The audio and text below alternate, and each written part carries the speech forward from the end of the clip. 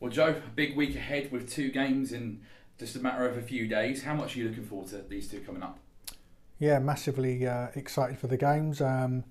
Coming to that crunch period of the season now, so yeah, we want to play. We're looking forward to them, and yeah, looking forward to getting back out there tomorrow at the AGL.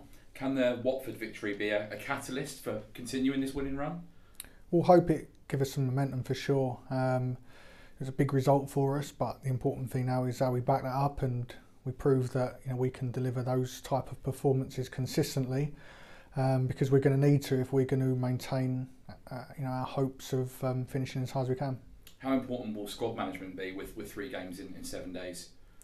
Yeah, we had a long discussion about that yesterday as staff, and mindful of the game on Sunday, also mindful of the work, not just the physical output but the psychological state of the game, and the concentration and high level of focus that was required on Sunday is also a factor that we consider. So yeah, there'll be some players that we will sort of change around, but yeah, there won't be changing majority of the team that played Sunday. It'll just be some players that we think can come in and give us the energy that the game will need, and kind of rest some players with that in mind as well.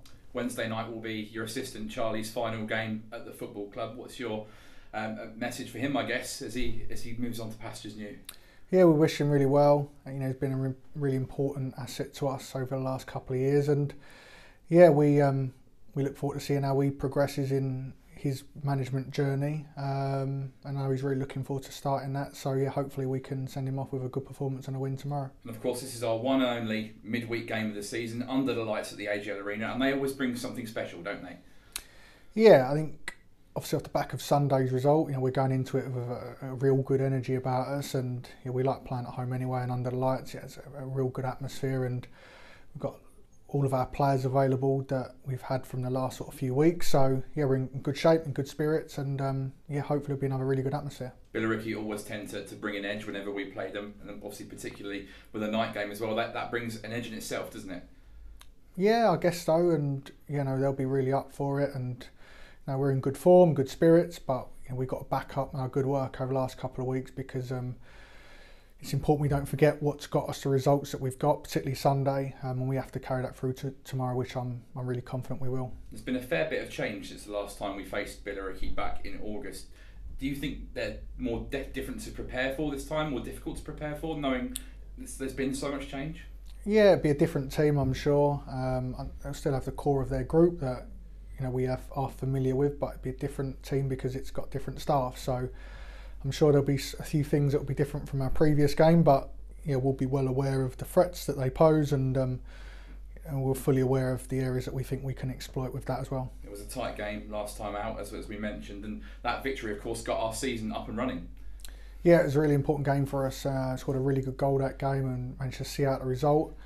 We know it's not going to be easy, but we knew Sunday wasn't going to be easy, and we come through that. So I'm hoping that we can apply the same energy, the same enthusiasm, same attitude, and really turn up the screw now with some important games coming up. After the game on Sunday, you spoke to the importance of backing up that result against Watford. What's the overriding message heading into this busy week? It's just not forgetting what got us that result. We'd conceded a late goal against Watford 3 weeks ago that we were really hurt by, but we really learnt from that, and I think that going into that Watford game second time round, we knew the significance of the game. We knew where we could have improved from the previous game, and it's highlighting the importance of the factors to prepare and deliver the things that we felt were going to be really important. Just because we've got that win under our belt now, it doesn't mean that we are going to neglect those things. So it's about being mindful of what got us that important win, having an expectation to fulfil that through to tomorrow, not just tomorrow but Sunday and the remaining 7 games that will follow that. So that will be really important to highlight, and if we can play really freely and work hard, as we said, and real good quality execution in so many moments, then we give ourselves a really good chance.